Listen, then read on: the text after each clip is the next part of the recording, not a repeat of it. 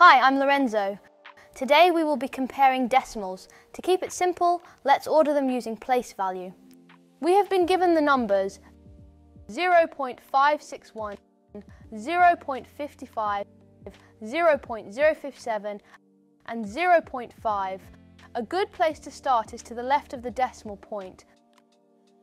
This will be to order your whole numbers. In this example, there is a 0 in each one's place, making ordering the decimals easy.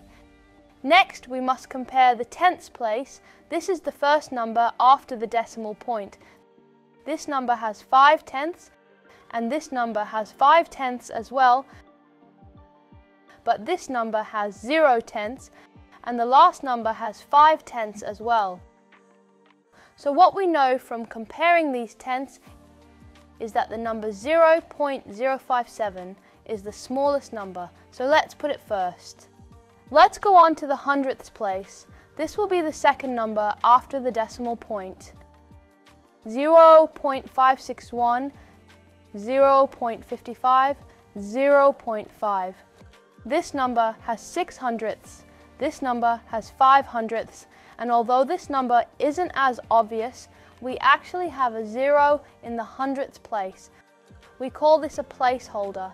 What makes the next step easier is that you can already add placeholders or a 0 for the number 0.500 and 0.550 to take up the thousandths place. So now we can see that 0.561 will be the largest number because of the 1 in the thousandths place.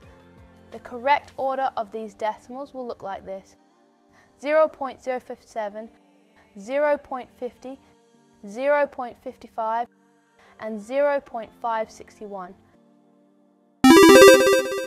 You can pause the video and try this example. Compare and order the decimals in ascending order. That means from the smallest to the largest number. 0.604, 0.064, 0.66, 0.6. If this was your answer, you nailed it. Remember, if you get stuck, check out these 3 steps and practice till you get it right. Step 1. Always check your whole numbers first to see which number has the biggest or smallest value. Step 2. After identifying your whole numbers, start from the tenths place after the decimal point and see which number is the lowest. Step 3. Continue this process for the hundredths and thousandths and until you have compared and ordered all your numbers.